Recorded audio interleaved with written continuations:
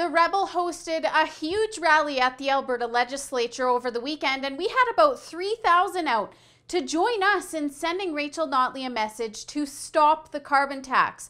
People of all walks of life were in attendance, families with kids, laid off oil workers, parents and grandparents worried for their children and grandchildren's future, and people that are just tired of not being heard by our provincial NDP government.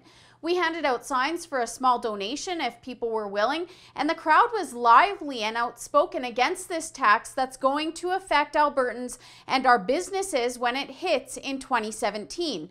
And I had a chance to talk to some of the crowd to ask them why they thought it was important to be in attendance. I'm here in support of Albertans, talking about and supporting our Albertans on the carbon tax.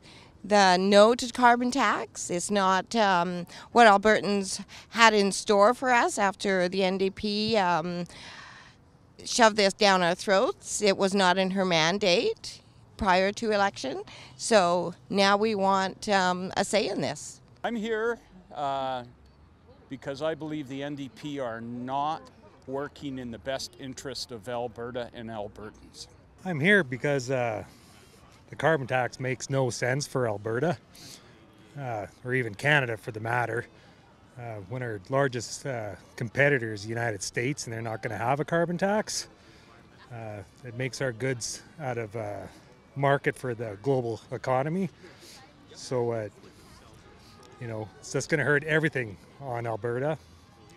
Price of everything's going to go up, and it's just going to make poor people poor. To stop Rachel Notley, you know what, if we're doing something like this, put it to a vote. Frankly, it's the right thing to do, Rachel.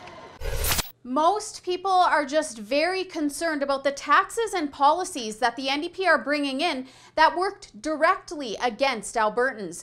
Even if we weren't in the midst of an economic downturn, carbon taxes, increases in property taxes, unnecessary coal phase-outs, and constant increases in spending on our broken healthcare system affect citizens. But now, at a time like this, they just add to the hardships that people in the province are already facing.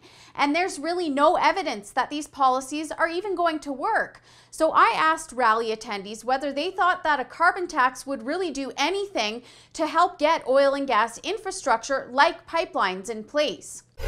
Absolutely not. I think that's probably the biggest joke ever. Is like, I don't know, people need to wake up and see when we're importing oil from Saudi Arabia, which has no human rights, they're against gays, women have no rights, and we're importing oil from them. That makes absolutely no sense. Absolutely not. It makes no difference to our part of the world. Our emissions are next to nothing, and we cannot afford it. No.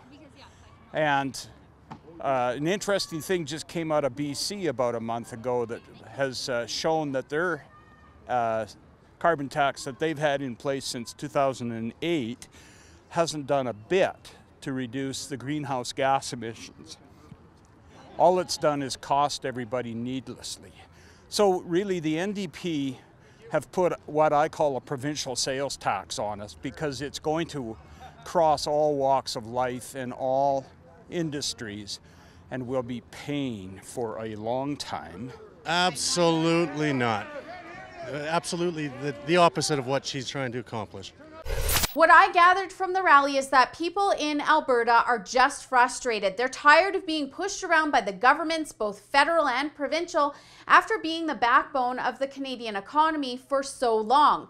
They feel they've given so much and are only being kicked while they're down. And one thing is clear, not one person I talked to had any faith in the NDP looking out for Alberta's best interests in the months and years ahead. And the countdown is on until the next election. For the Rebel.media, I'm Holly Nicholas. Thanks a bunch for watching. Did you hear about our big plan? The Rebel is growing and we need your help to become the biggest source of news and commentary in Canada. So please, if you can, visit thebigplan.ca to donate and check out all of the details.